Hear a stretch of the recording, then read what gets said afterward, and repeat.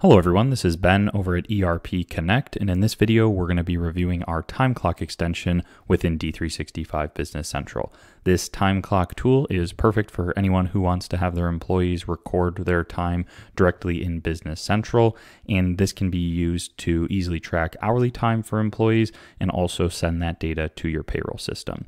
You also have the ability to track time for some out-of-box features like the service orders, the jobs, and the production orders, as well as plug it into applications that we've created like work orders and project management. Now, before you get started, as with all of our applications, you will need to go ahead and first download it from App Source, after which you'll want to go right up here to the generate demo key. That will give you the full access for 30 days, after which you can reach out to our team to purchase your full yearly license and enter the activation key in right here. So with that, we are already on the time clock setup page, and we're going to go ahead and jump right into the various options you have when setting up our time clock extension. So let's go ahead and jump right into the setup here. So the first thing we're going to look at here is under this general tab, and it's this payroll system dropdown. Now, right now we just have this option for ADP, and it's going to create an Excel export, which you can use to upload to ADP. If you have a different payroll system, just reach out to us, let us know. Usually just takes a couple hours to create that Excel export for you, and then you'll be off and running.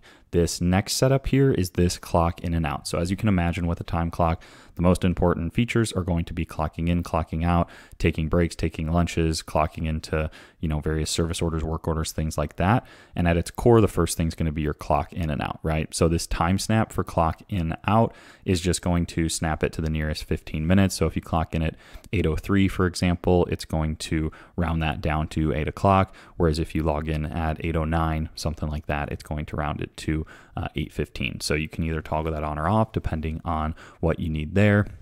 And then this retain clock in entry, if you have this off, what it's going to do is it will not retain the clock in entry. So it'll just create one line, and on that line, it will have your time in and time out. If you turn this on, it will have two lines in the timesheet administration, and it will have an actual clock in entry. And then on another line, it will have a clock out entry. So that's the only two options that you need there. This break in, break out, and lunch in, lunch out are going to work very similarly.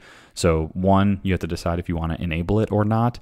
And two, you have to decide if you want to retain the break in and the lunch in or out entry. That's going to work the same as we saw up here. So if you have that turned on, it will create two entries. If you have it turned off, it'll just create one entry with a time in and time out. The default break and the default lunch code, I'll just put break in lunch there. When those transactions or those time entries are created, it will just put this as the default code there so you can see whether it was a break or a lunch. And then we've got a default break deduction, default lunch deduction, then a default break over hours and default lunch over hours. So the default deduction here, 0.25. So it's just going to say by default, if they worked over 4 hours, deduct 15 minutes from their time entries. So this would be if they're not physically punching in and out for their breaks, just assuming that, hey, they took a break after 4 hours and clock it against their payroll. And then same on the lunch, right? So if they worked over 6 hours, we're going to assume that they took a half-hour lunch. Again, this is just our setup. Whatever you see there or need for your business, you can set up accordingly, and then those will automatically be triggered based on how many hours that they've worked. These next options are all going to be related to time allocation towards various service orders, projects, work orders, jobs, production orders, things like that. Whereas all the time up here so far that we've looked at has all been specific to payroll hours, right? So they're clocking in and out. This is what they're actually going to get paid. And then down here, this is where all their hours are going to be allocated. So again, all the options will be very similar. Just enable whether you want these buttons on the actual time clock itself, and then define if you want to retain the project in entry or service in entry and out and all that kind of stuff. So again, if I come down here, you're going to see all the options are exactly the same. For today's example, we're going to hyper focus on our project in and out, which is part of our project management extension. But what I'm going to show today is going to work exactly the same for all of these functions. So with that, the setup is pretty simple. We've kind of run through it all here. And the next few things we'll need to jump into are in this process tab up here. All right, so the first thing we'll look at here in the process tab is our shift setup. So these are going to be various shifts that come with it. If you have different shifts that you need, you can add it here. And essentially what this is going to do, I think I've got everybody set up as 9 to 5. It's just automatically saying what the start and end time is, and then you would assign a shift to an employee. That way you can automatically track whether they're clocking in early or late, or clocking out early or late, things like that. By setting up the shifts here, it allows us to do some analytics there, and then also send some reminders for people to clock in, maybe if they're there, but they just forgot to clock in. So everybody's going to have a shift, and these are all the default shifts that we come with. Again, if I come up here to process, under this user setup, this is going to be for administering the time clock. So if you want someone to have the time clock admin page where you can make edits and things like that, you'd add them here and check this checkbox for can admin time clock. So right now I would be the only admin here. I'm going to close out of that and come back here.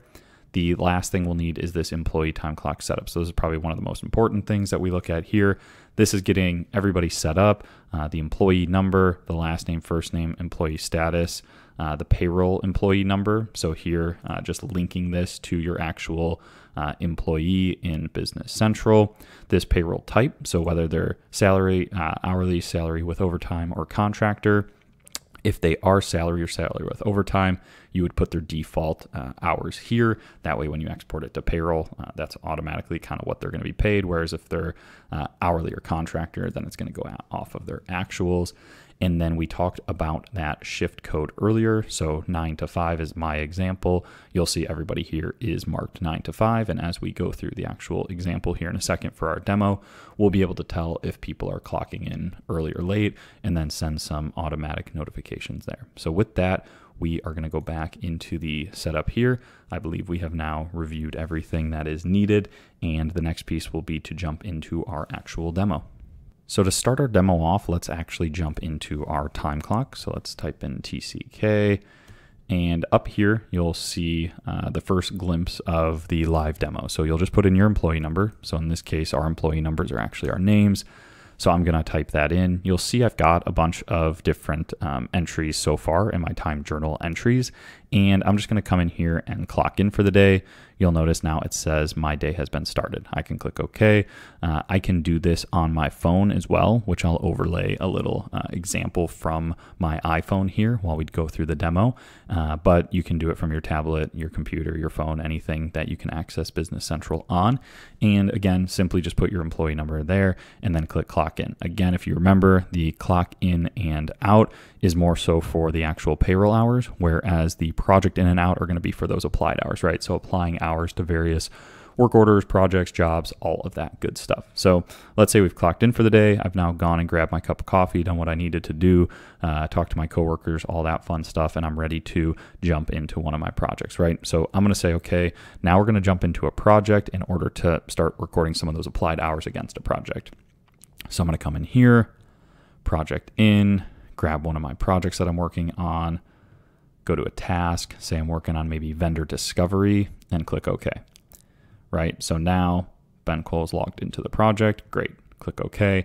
Now we've got our general clock in for the day, and we've project in, right? So I'm gonna let some time pass, pause the video real quick, and we'll come back here in about 15 minutes. That way we can get an actual time entry, and then we will see how that time entry gets applied to that project from our project management tool. All right, now that some time has passed, we're gonna go ahead and clock out of this project. So go ahead and click project out. We finished our task, and now we want to record that time. So I'm gonna click project out. It's gonna remember what I did previously, and it's gonna ask for a description and whether this was billable or not for the project. So I'm just gonna say worked on vendor discovery with client, and I'm gonna mark that as billable. Now just click close. And you can see we logged off the project. However, I still am clocked in for today. So that kind of is that key between the two options there. The clocking in, clocking out in general is for payroll, and the project in and project out is for the actual allocated time to the project. Here, you'll also notice that we only have one line here. That's because we had that selection turned off at the setup. We don't want to retain the project in. We only want the project out, but it will retain the start time and the end time so that we can get a total time for that entry. So in this case, 0.2 hours. Now, if I go to my project management, we can see under our project here, let's go into that project. And And if we go up to our time journals, we can see here that we have the time entry. We have some from a timesheet, which was done from the project. In this case, we have it from the time clock. So you can see the description, you can see it billable. And then if you take a look at our project management video, we'll go in depth over all the rest of these fields, but you can see so far, obviously, that it hasn't been billed. It's not an invoice or anything like that yet, but it did make it to our project and we are all good to go there. So if I come back out here into our time clock, that's pretty much it. It's that easy for the users to use. They can clock in for the day, clock out for the day when they're done. So let's just say we're done for the day. I'm going to clock out. My day has now ended.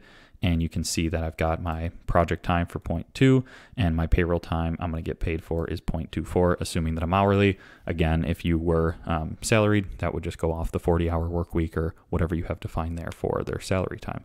So that's it on the actual time clock working on a day-to-day basis. And the last piece we'll want to visit today is our time entry administration. So let's jump over there real quick. All right, so under time clock entry administration, there's a lot of good stuff here. This is where your admins that we just set up can come in and edit entries or check on various things that we'll go over here in a second. So we're going to start with these buttons up top, the first being today's clock in status. Now, what this is going to do is it's going to show everyone who forgot to clock in today or who has clocked in late. So the first thing we'll notice here is that my user Ben here has clocked in late. We can see that the shift start time based on our shift code here, 9 to 5, was 9 a.m. We started at 9:48. We are obviously late. It's going to automatically mark that tardy flag for us since I came in late. And it's also going to show how many days in the last 30 that they've been tardy. So again, that's going to track it for all of the various users here. And I can even go ahead and click on these users and email them a clock in reminder. So maybe they are here, but they just forgot to clock in or something like that. You can enable this email and I'll pull it over on the screen real quick as to what that looks like.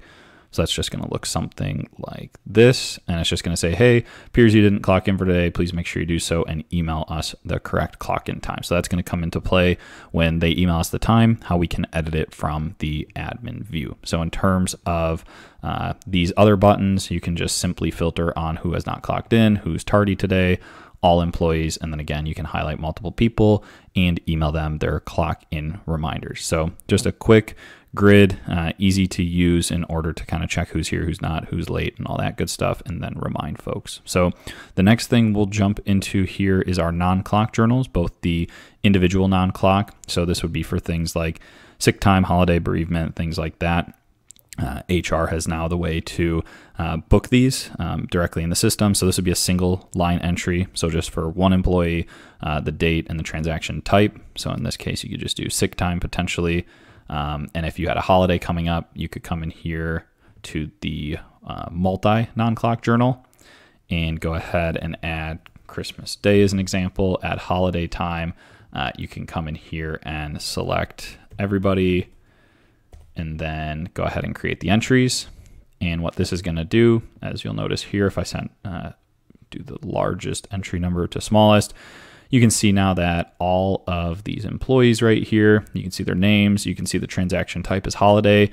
They got a full 8 hours, it looks like here, for that holiday, and it's been unposted right now, and it's on 12/25. So again, just an easy way to come in here, update everybody at once, and make sure that they get paid for that holiday.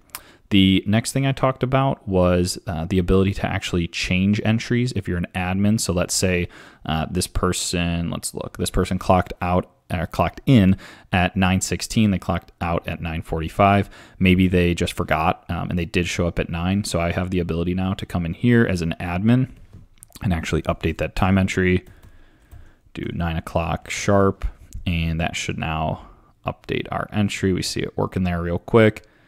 And you can see that the total time updated to 0.75. And if I scroll all the way over to the right here, you'll also notice that the modification flag has been checked and it will show who modified it. So now if we come up to our changelog entries, we can see that what the modifications were.